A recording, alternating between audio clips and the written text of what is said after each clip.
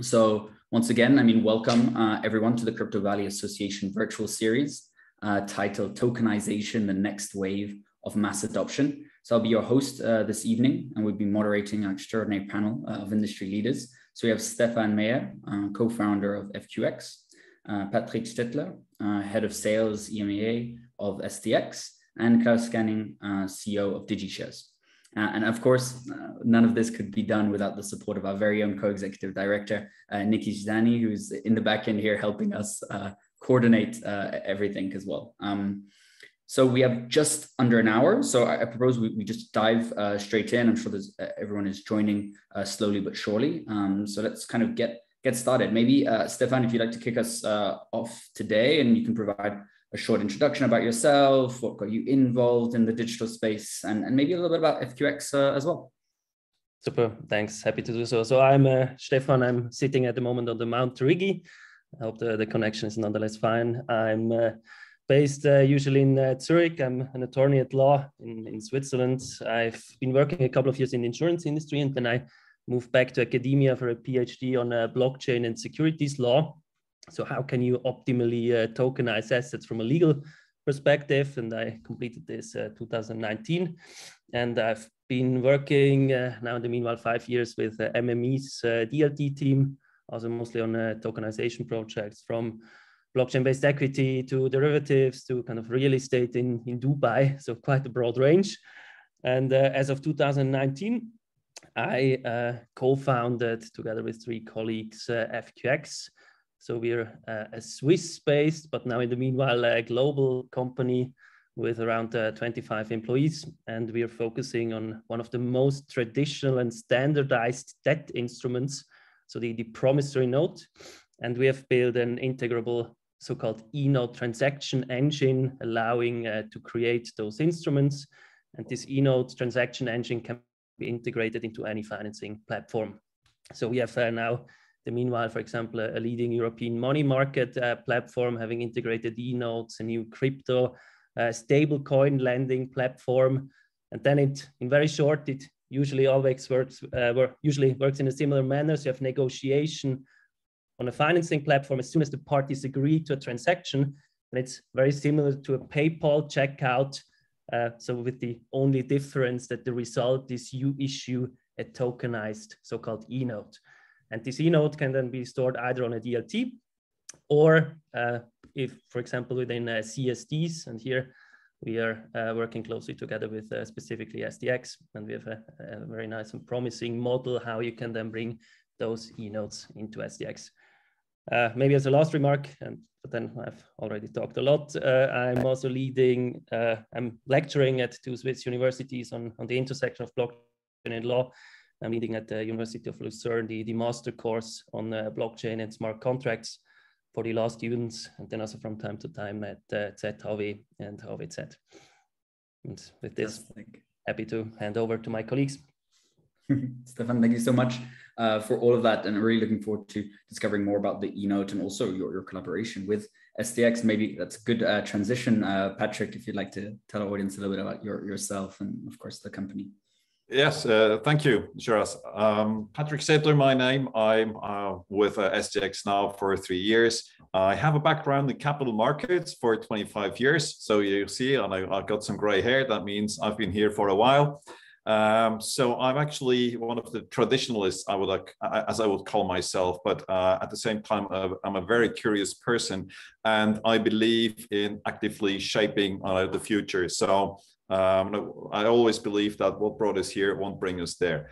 I was in trading, market making for many years originally, and I in my time in capital markets, I was also in sales and structuring for quite some years. And during that time, I was also involved and actually co-building and co-architecting several platforms around investment structuring and automation. And I was always a strong believer in doing things better, faster, cheaper, or actually more efficient to get better qualities for clients. Then, at some point in time, I just realized that the technology part of thing was going to change substantially with the advent of the DLT blockchains So I strongly believe that these new technologies will, over time, not very easy to predict how quickly and in what sequence, but these technologies will change the way banking, the capital markets work. And therefore, I was joining SDX 3 years ago because I thought that's really a key project and a key endeavor. And therefore, at SDX, I'm very happy to be there. I'm heading the sales and relationship management team. And I have the pleasure and honor to work with capable people like Stephan and his team and his group. And we see a lot of things, and I'm very happy to, let's say, represent one fragment of the entire market, which is so big and so colorful and dizzying. So happy to be here. Thank you. Of course. Well, thank you. And hopefully we get a chance in this hour to explore some of those colors as well. But before we do, Claus, please, if you would like to introduce yourself as well. Yeah, great pleasure to be here today, and looking forward to the discussion. My name is Claus. I'm the CEO of DigiShares.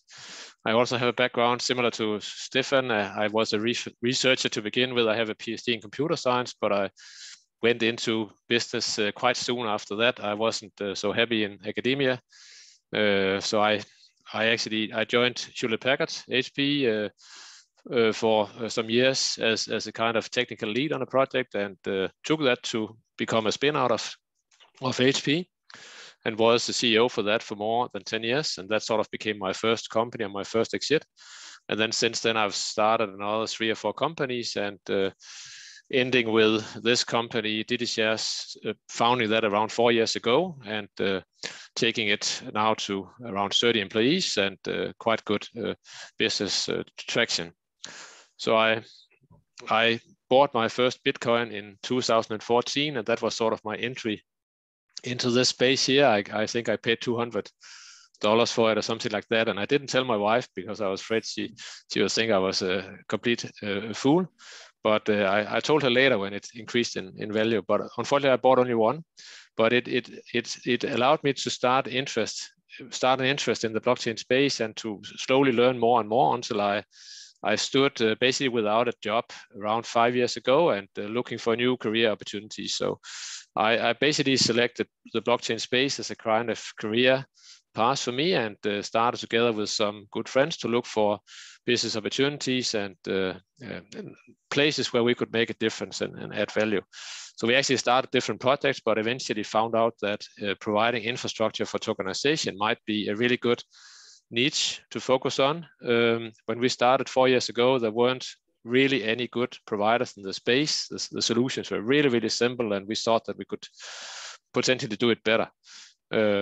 So we founded DigiShares, and basically as a kind of infrastructure technology provider to the tokenization space. We have a focus on real estate. Most of the tokenization projects we do are with real estate developers, but we also work with other assets today. But the basic value proposition that we approach, that we try to resolve, is to assist the real estate developers to modernize and digitize and automate their internal business processes in relation to financing new projects and the corporate management of the shareholder group over time. And then we also help them to make their assets much more liquid in different ways. One is through our own internal marketplace for trading internally within each project. Another angle is to collaborate with exchanges such as SDX, right? So tokenize on our platform and then listed on an exchange like SDX. So that's what we are working on. We have around 60 clients now, and we see huge demand. So even though tokenization has taken some time to take off, now it really is taking off. We see very strong demand, and it's been growing, I think, steadily for the last 2 years or something like that. Yeah, so I'll stop there. Fantastic. Well, yeah, thank you. And yeah, really looking forward to hearing more about where that demand is coming from as well. So as the audience have been able to see, I mean, we have some incredibly bright minds speaking today. So feel free to just start picking their brains at any moment. If you want to write any of your questions in the chat box below, and I'm sure we'll be able to tackle them in due course. So maybe, Klaus, you can kick us off here. And to my belief, I mean, a good one would be to shed some light on some of the differences in terminology here. I mean, we talk about tokenization, digitalization, and the likes. I mean, are those two synonymous? So they have different meanings? Maybe you can help with this a little bit. Tokenization, and what was the other term? Digitalization. Yeah, good question. So digitization is everything you do to digitize a working process, right? A workflow. So just, you could say, the electronic signing of a document or a contract is a digitization of a workflow or work process. Tokenization goes much further than that, right? So we are basically building on top of securitization, which I think was very popular some years ago, where you have an asset, an underlying asset, like a real estate property, a hotel, or a hospital, or some villas. Then you basically create a legal unit that owns these properties, so you can actually issue shares corresponding to the ownership of those assets, and that's securitization, right? The next step then is to digitize the shares. You can do that using many different properties, like an exchange or in a bank and so on. You can digitize the shares and you can work with them in a digital manner. But now we're tokenizing them. That means we are actually representing the shares with tokens. So you can have the token in your own wallet. You can keep it in custody. You can have it traded on exchange. You can use it as collateral for DeFi lending. But essentially the share at the end of the day is represented by a token, which gives you a lot of benefits, because you can self-custody it and you can transact on it with it yourself in a peer-to-peer fashion with other counterparties, right? The blockchain technology allows you to do that extremely efficiently and in trade without counterparty risk and so on. So there's a lot of benefits. Fantastic. Stephan, I feel like you want to jump in there.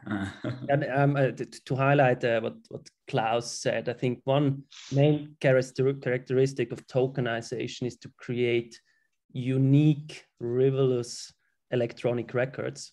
So that's a difference to just digitize it. You create a unique electronic record, which is able to exclusive control. So I, as a holder of this electronic, can exclusively control the instrument.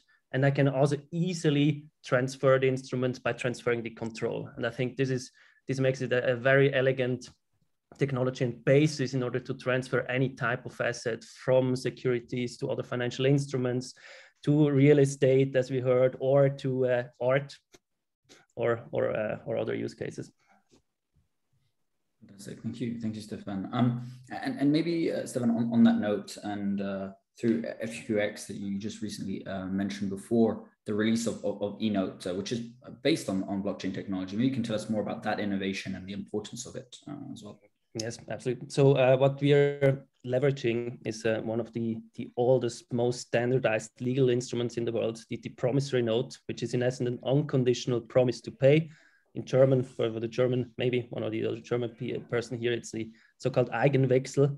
So the instrument almost died out because you had the legal requirement needing a paper-based certificate and a handwritten signature.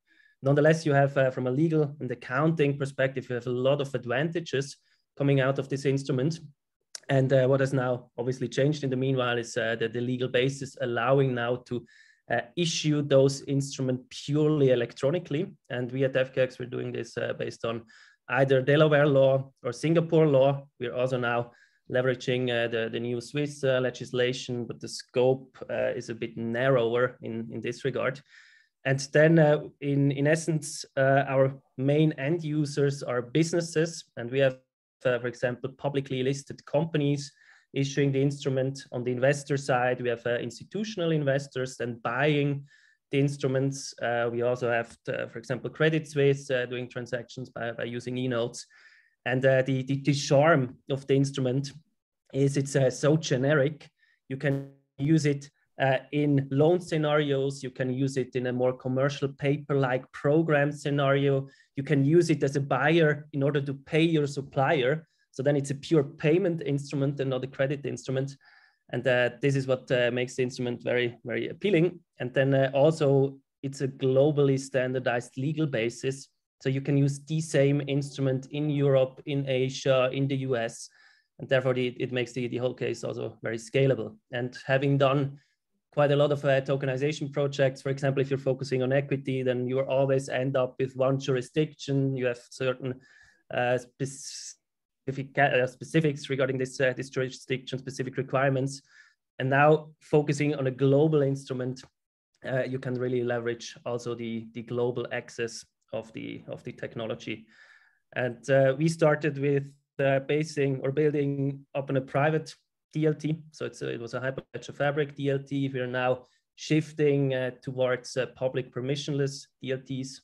And we just started with Solana, and we also support other or EVM blockchains. And then maybe as a last point, our users can then really choose the infrastructure on which the instrument should be stored. And you can either opt for super modern, fancy Solana, maybe on the one side of the spectrum, or you can, if you have also maybe more regulatory requirements, you can say, I do want to have it within a CSD. And then in regard to CSDs, I think SDX is a perfect fit because they're very efficient. They're will also allow a direct settlement of the instrument, so not T+2 in a very easy and elegant manner. And so therefore, as said, we're very happy to be able to work together with SDX. Yeah, fantastic. And maybe we talk a little bit about that partnership as well, and maybe kind of, let's say, unravel some of those maybe kind of complicated acronyms that you just mentioned as well, to kind of ease it on the audience a little bit. So yeah, and so maybe Patrick, you can tell us more about this announcement with FQX and SDX, and kind of the importance of SIX's involvement in digital assets as well. Yes, very happy to do so. I would maybe just like to go one step back and just pick up something that Stephan brought up, something that is very important. The legal aspects, they can only be underestimated. When we talk about tokenization, then we tend to think just about it just in technology terms, saying, yeah, I tokenize this, I tokenize that. Technically, that is not necessarily a very difficult thing to do. However, making sure that when you have an asset, or when you're an equity holder of a specific company, then you have to make sure that the token truly represents and holds all the rights that are attached to that holding, right? To make sure that you can really exercise your right and that they're undisputably exercisable when you are, let's say, the owner of that token. And that's not always so simple. And it's in many cases not a technical question per se, because there's law that predicates some things, and that are let's say that is the legal foundation for what we do. So what Stephan said is that the nodes that are based on a global right, sort of, that's very, very important, because that means you can scale it, right? Whereas if you are talking about asset tokens, let's say equity tokens, when you look at the legislations, then these legislations actually vary from country to country. So there is no such thing as a one size fits all. So it means you have to still adapt in some way or shape to local law. And therefore, and I just wanted to bring this point across. I think technology in many cases is already advanced, but there's some boundaries that, let's say, prohibit the full or exploit the maximum use of this technology, because there's still law, there's still regulation in some way or shape, and well, that will not go away, right? And in most cases also for good reasons. Now, with that, let me just bridge to what SDX decided to do. So we are a 100% subsidiary of SIX, and we started in 2018, realizing that there's a lot of change to come that will hit capital markets and the way things are done, the way assets are represented, et cetera, et cetera. By design, we sort of determined that we want to start in the regulated corner, right? So we could say there's the open blockchain area, and there's, let's say, the permissioned area, fully regulated. we said we start here, not claiming that this is the only way or the only right way. It's a way. And the reason for that is we wanted to sort of build an infrastructure that existing capital market participants can actually connect in good faith. And so we want to make sure that we are a trustworthy infrastructure that is regulated, that has full oversight from our local regulator, FINMA, and by that also demonstrating that we comply with all the security requirements, cyber risk, etc., etc., etc. So that comes at a price. That means there's certain things you cannot do. And let's say you have a bit less flexibility in terms of which assets or asset tokens you can then bring on the platform. But we thought it's worth the price to, let's say, start with equities and bond instruments or fixed income instruments and start from there. And of course, there are many other corners or regions on the landscape, like the NFTs, et cetera, that we don't have readily available. But as there's a commercial demand from the market, we would be adding that, of course, right? But time will tell, and there will be a sequence of new asset classes that we add.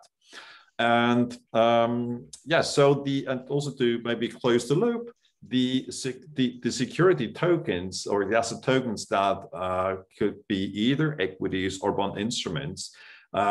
Technically speaking, these are the tokens on Corda platform that we are using. Legally, these are intermediated securities, right? It's a well-trusted legal concept in Switzerland. It's intermediated securities. So if you look at the Nestle shares, for instance, these are also intermediated securities. So we wanted to make sure that the institutional players in the market feel safe with what we do, and sort of also then accommodate them with the technology that we are building. And then over the years, then very, very likely this will open up and go in many new different or additional ways, harnessing other asset classes, other platforms, etc., etc. So the cooperation, the work we're doing with FQX is actually something that I consider a very good fit, because when you look at the asset life cycle, there is a point where you do an issuance. So when you create a token, and then there is trading and life cycle management. So there could be coupons, there could be dividends, there could be anything of that sort, right?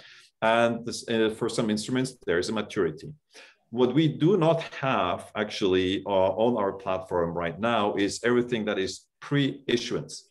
So when the instrument is being designed, when you do book building, when you do all of that, right? When you sort of write the prospectus or when you describe the asset. And this is exactly where FQX comes in. They have a very neat platform and they really complement what we already have, right? And so that's sort of the key connection. And if you think of the FQX platform as a platform that really creates new tailor-made assets for specific needs, then they could then in a seamless step enter the STX platform, where they can be made available for all those that are connected to STX. Mm-hmm. So that was a very long, short summary. Sorry for that. Very insightful, really, and I think that bridges well on to another topic, whereby, of course, the digitalization of financial products like these. I mean, it's an important step for this technological revolution, but we can't forget kind of real world assets too. And I mean, Claus, you spoke a little bit about these before, and I know that you've been working on a lot of real estate tokenization for some time now. I mean, how does that asset class compare to what we've just been speaking about? Yeah, well, I have to say I fully agree with Patrick. Just today, actually, we spoke to a client and they called us a legal tech company, right? Even though we only have one legal guy and 15 software developers, but it just highlights the point that we are so influenced by regulation, and everything we do is influenced, and a lot of it has to be compliant. Everything we do, we work within securities regulation, right? That So even though we have one legal guy, we have 40 legal partners around the world in order to carry out our projects, right? So there's a lot of legal effort going into this, and it's also still making it quite expensive to tokenize in many geographies, because there is a legal bill to pay as well.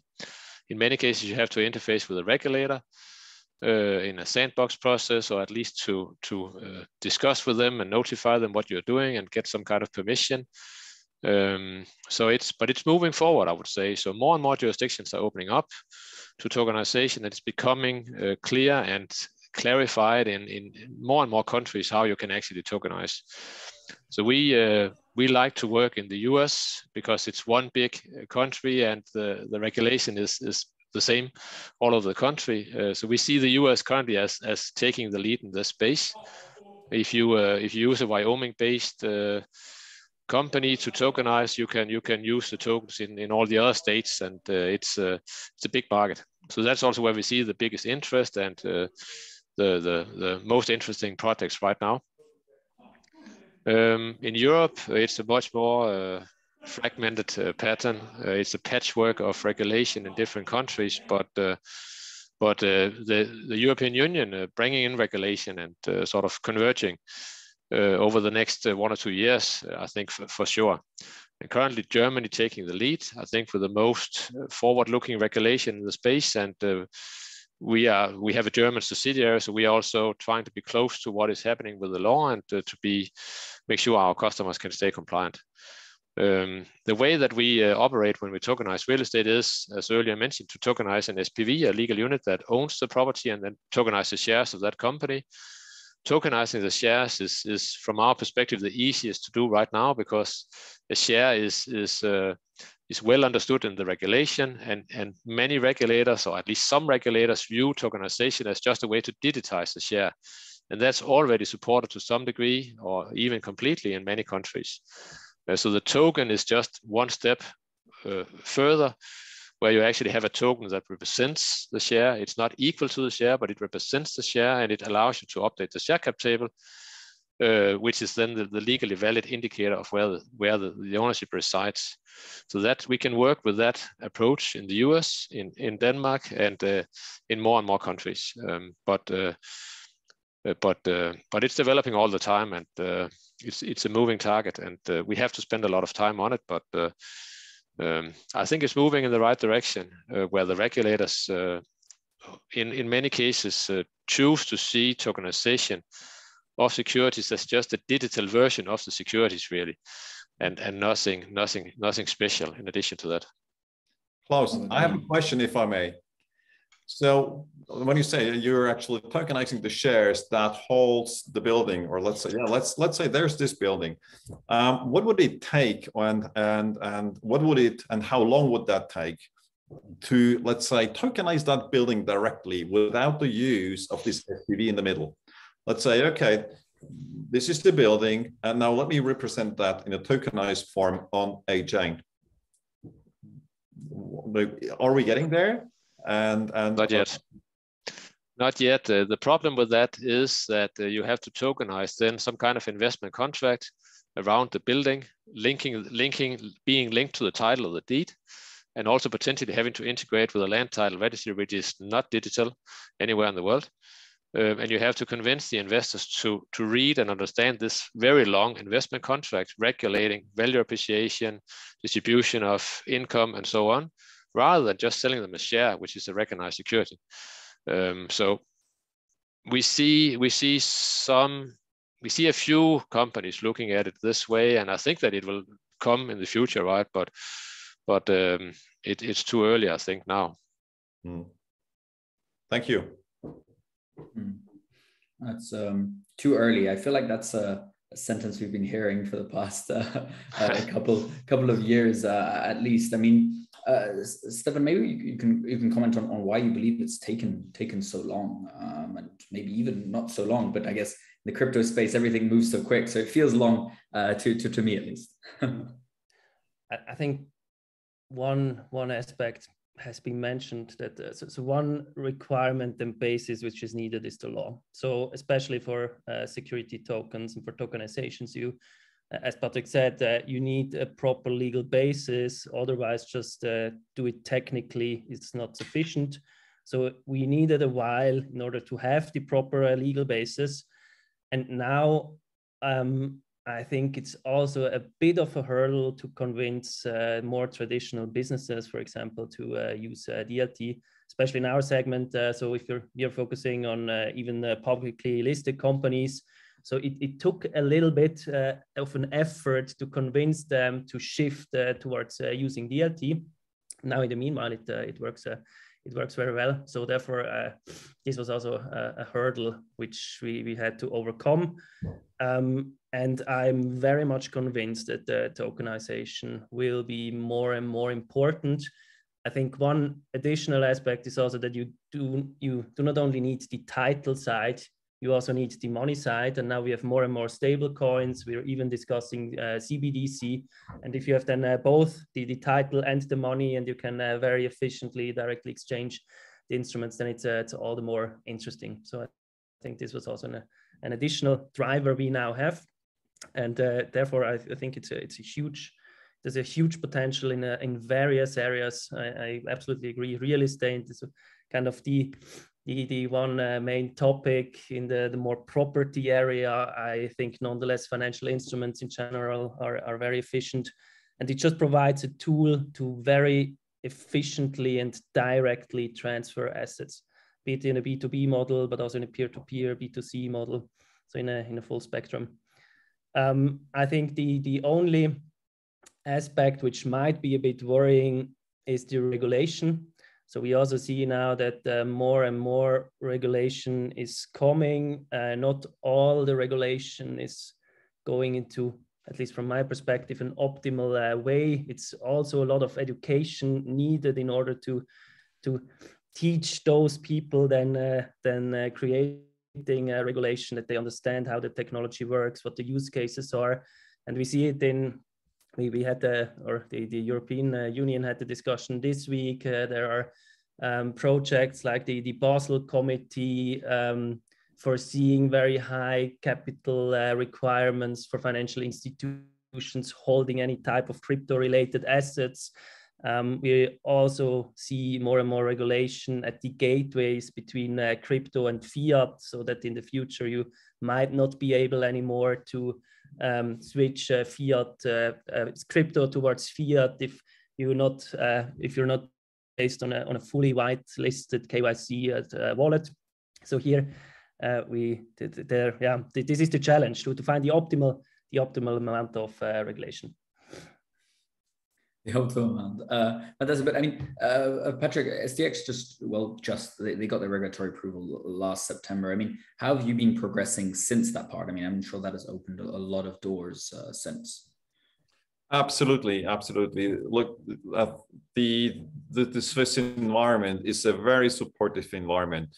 We had that was quite a long journey to actually talk with EMEA and our home regulator to finally get the approval, and they just did the right thing. They wanted to understand how we are applying the technology, making sure that it's waterproof, and that takes some time. So that was an investment, and no, let's not forget.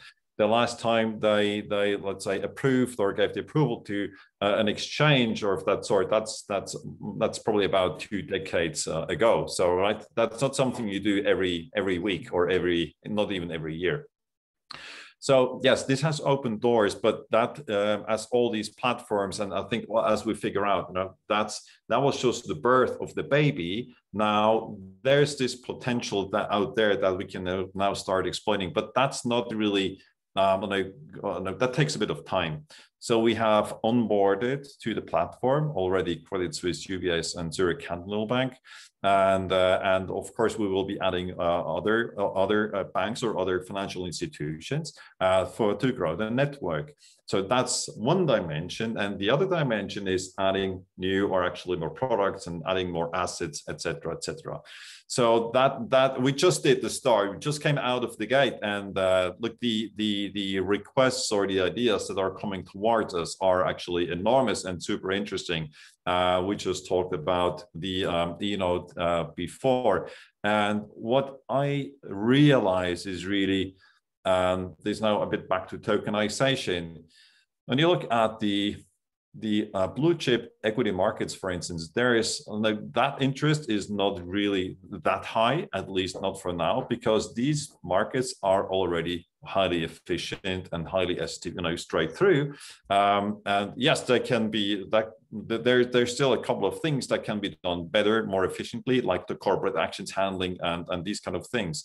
But that will take some time. But these markets on the trading side, they are facilitated in sub-micro or sub-milliseconds time frame. So a technology that is based on DLT is not yet that performant that you could really facilitate transactions at this lightning speed. So where I see the most interest is really in the private markets area.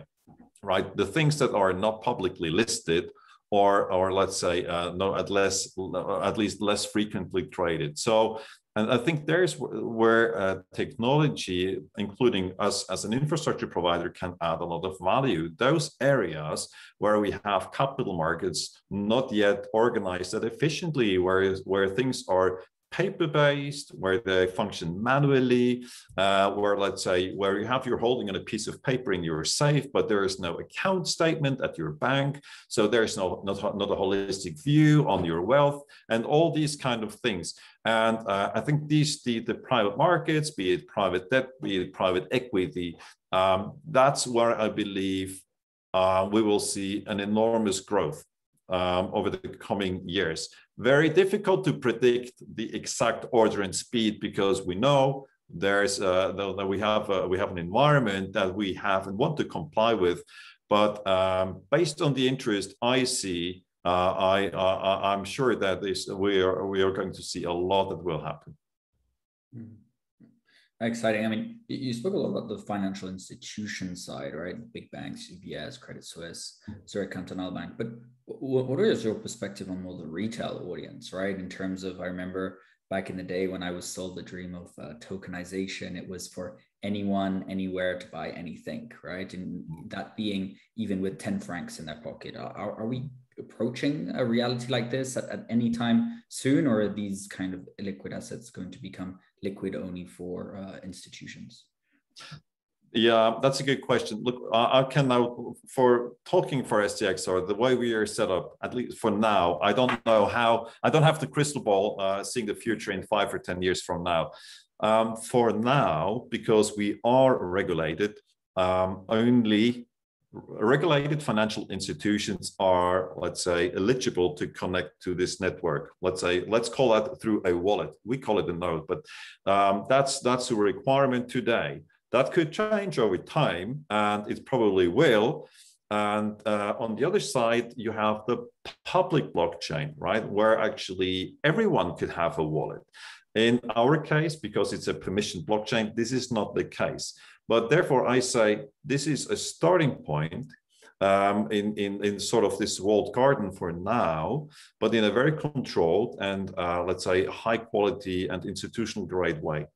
There's the public blockchain space, right, where you have a different environment, a different community and different ideas. Most likely over time, these are going to converge, right? We are going to learn from the public blockchain space, and public blockchain space will probably adopt some concepts from the regulated space that have proven as valid. And the speed at which these are maybe going to converge, that's open. We will figure out. And by that, maybe let me add the thought that even though the cryptos are out there for now a bit more than 10 years, I mean, at least in the case of Bitcoin, when we look at asset tokenization, my personal view is all of that is still very early. It's still very young, right? And we are not really very far in that journey. So I would say all the funny and really interesting things are yet to come.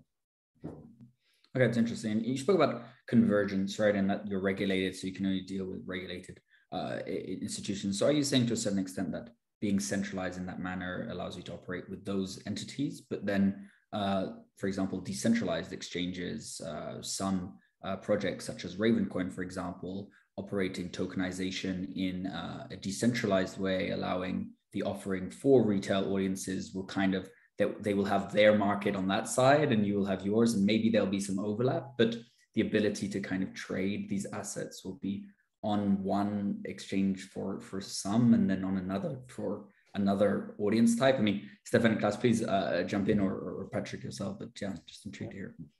But maybe just one thought to that. When it comes to the assets traded on STX, of course, private investors or corporates, they can actually trade these instruments just through their banks, not directly, let's say, through their wallet. So, right, everyone that is connected in that network, the private investors, they can access these instruments, right? So it's that is open, but you have to be connected to the network in some way or shape. I think the other point you brought up, Sheraz, is about interoperability. And to me, I would say that's the $1 million question. And when you think about interoperability, also here, it's quite easily said, yeah, let's make this up interoperable. Let's say, let's connect this and this network, and then everything will be fine. But the devil is really in the detail. And when you now think about, you have a node, let's say an e-node, just as an example, and there will be there's a coupon that is going to be distributed. Now, when you have this coupon, let's say, hop over a couple of networks, then you have to, really have to make sure that it really is disseminated in a perfect way. Otherwise, it could be that some do not receive the coupon, others might receive it twice. A part of that coupon could actually disappear in nirvana, and then you are bearing a lot of legal risks, right? So the owners that are expecting that coupon from you, maybe on the third network, they would then hold like a claim probably against someone saying, hey, you owe me some coupon. What I want to say with that, my personal opinion is interoperability, until it's really investment grade, will probably still take a while. It's easier said than done. I fully agree. Also, specifically in regard to this aspect of interoperability, it's a word which is used quite often. But as you said, we really have to go into details in regard to the different types of exchanges and also the allowed participants. From my perspective, there is definitely room for both. On the one side, you have STX, which is fully regulated, providing all the services relevant for banks, also institutional investors. You have everything you need, you fulfill all your regulatory requirements. It's nonetheless very efficient. So this is one segment. From our perspective, we also provide the possibility to directly issue and store the instrument even on a public permissionless DLT. So for an other type of audience having other requirements which might do directly exclusively control the instruments by themselves, and there you then of course also have other trading platforms. In regard to the law, we also see a certain shift there. Switzerland now introduced the DLT trading facility as a license category. The difference there with this license is now it's now also allowed to have up to retail clients and investors as participants. So we also see this certain tendency from a legal perspective towards more open, more decentralized systems. Can I comment? Can I comment also on the retail investor angle? Please. From our perspective, it's really a no-brainer that the retail investors will come into the space big time.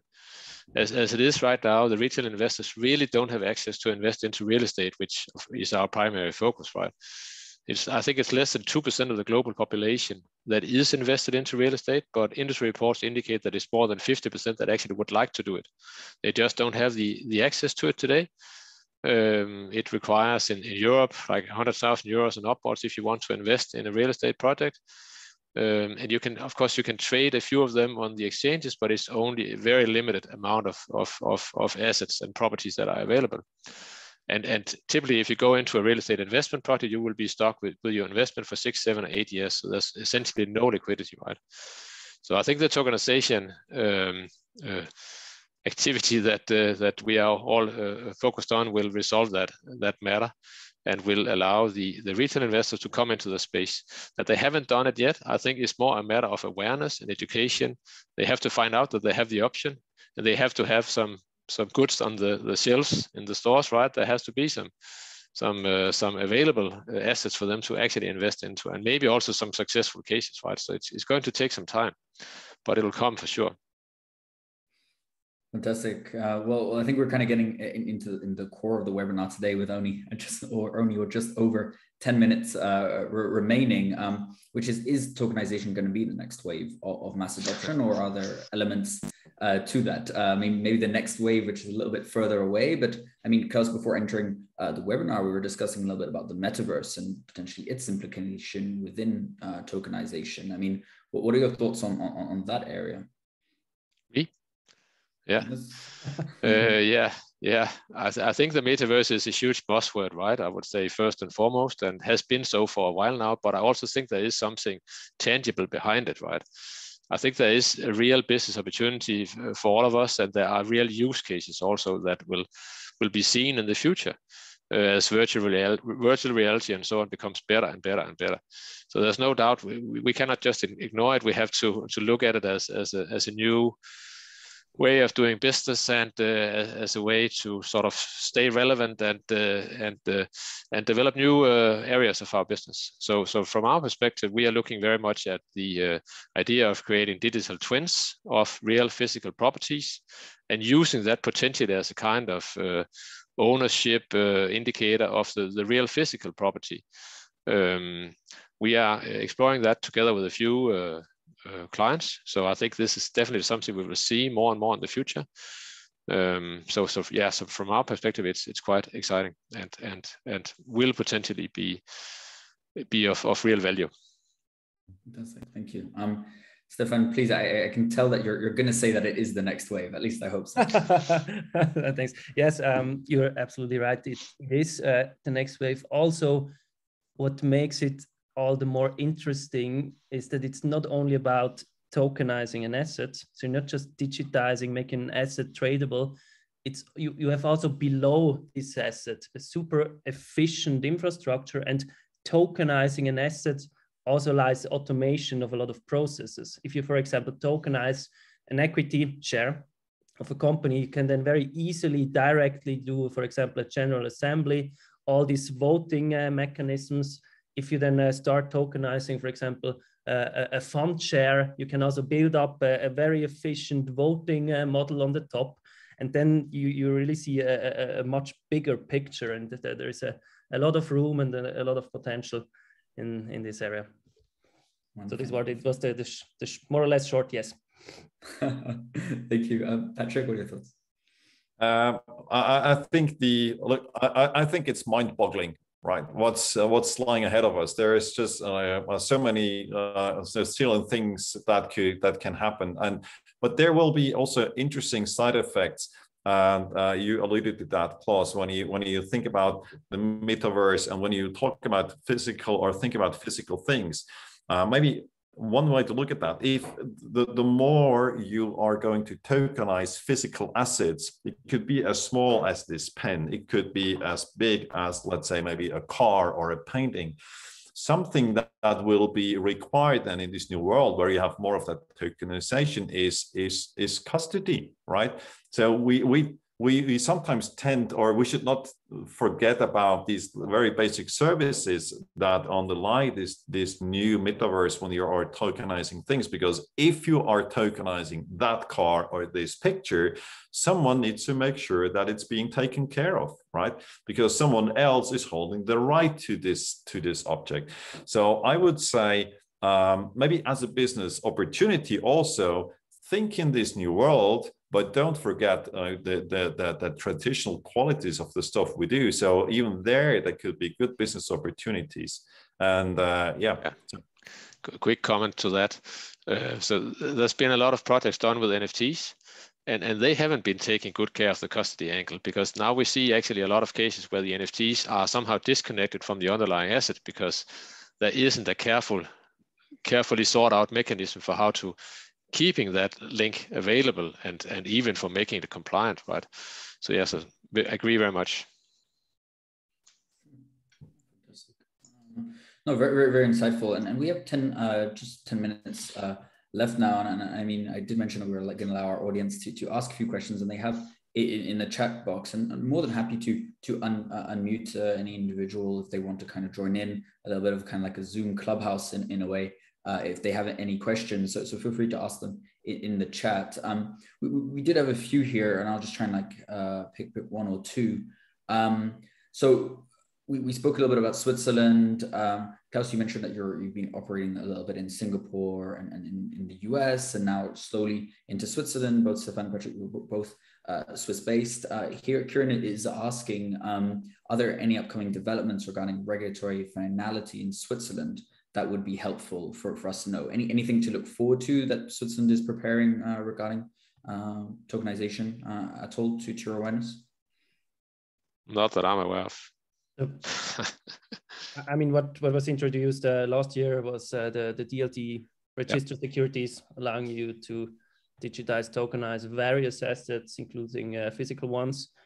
What has also been introduced is the DLT trading facility as a license category, which is also a useful tool for secondary market platforms. Then Switzerland also adapted one or the other additional provision, which is just helpful in practice, like the segregation of assets or crypto assets in bankruptcy proceedings, so that we have, compared to Switzerland as compared to other jurisdictions, but a good legal basis in regard to DLT. Nonetheless, there are also in Switzerland quite some, a broader range of questions are still open, but it's also a new and highly evolving topic.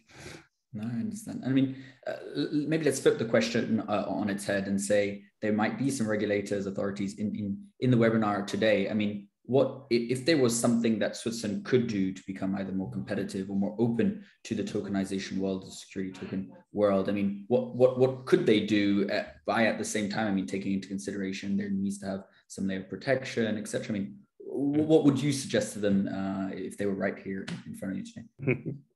Thanks.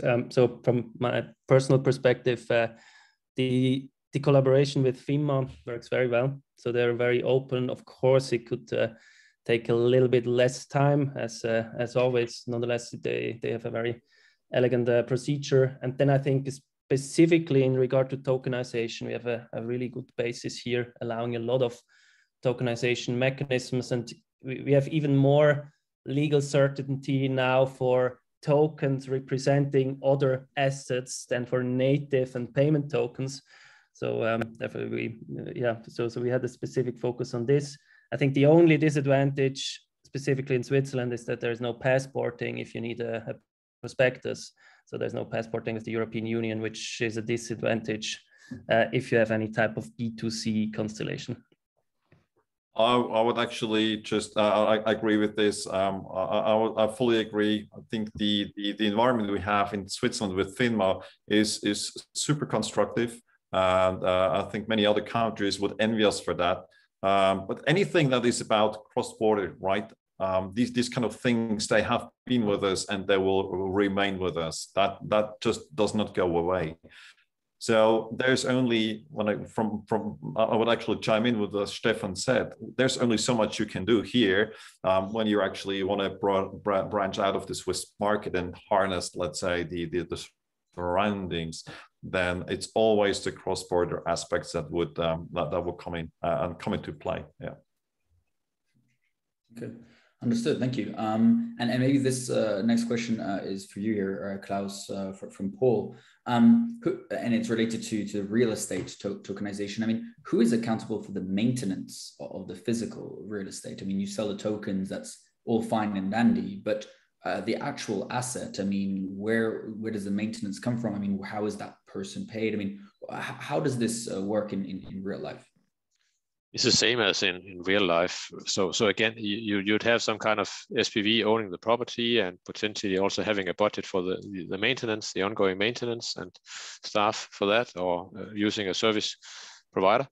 And then you tokenize less than 50% of that property, right? So you still keep the management of the property in the hands of the issuer. So that's a typical scenario, right?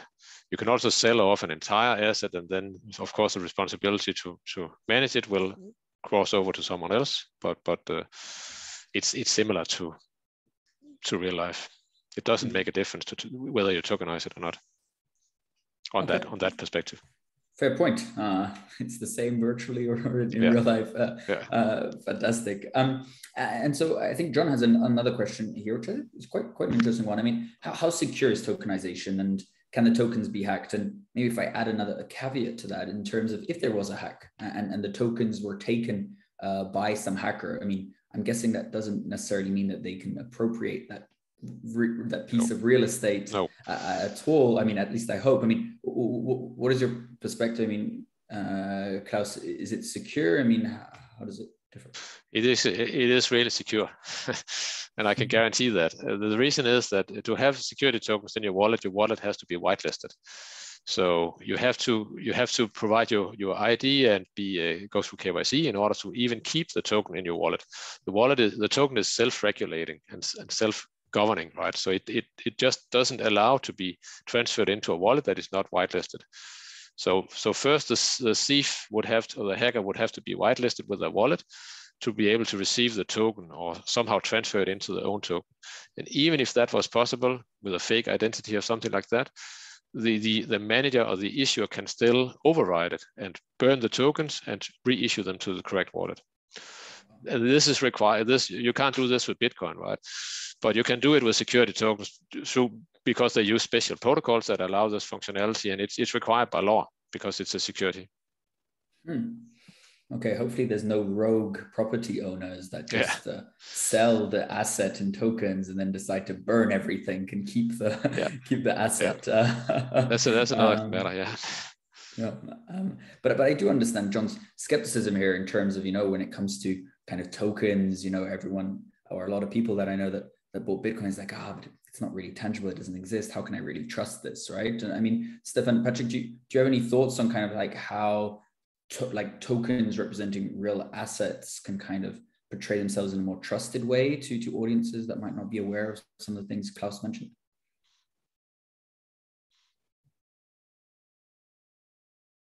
I think I agree in regard to what Claus said. It is very secure and it has to be secure on a technical layer.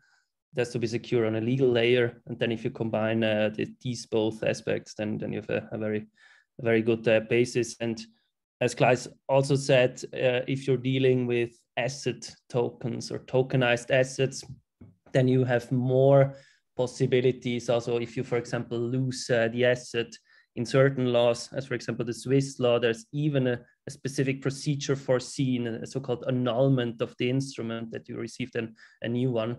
So here in this area of assets, it's even more secure compared to other more native digital assets. Okay, very interesting. Fantastic. Well, we're just about to wrap up here. I mean, thank you so much for taking the time. So I think some really interesting insights. I hope our audience was able to benefit from all of these. Do any of you have any closing remarks for our audience today that have been listening so attentively to what you've had to say? I already provided mine that we will see a major increase in tokenized assets. So I'm looking forward to it. Thank you. I think, very brief for me. I think it's important for anyone, if the startups, but also institutionals, larger companies, to be exposed to this and try to learn what it is about and form a business strategy around it to avoid getting potentially disrupted in the future. My words, Claus. Thank you for that. Sorry. Wow. Well, great.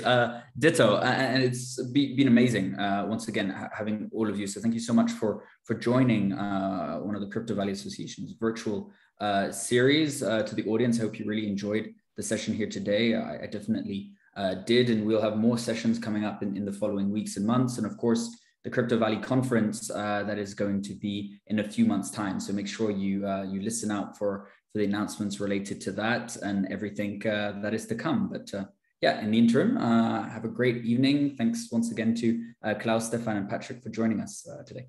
Thank you very much. Thanks a lot. Pleasure. Thank you, guys. Thank you. A great evening. Good evening.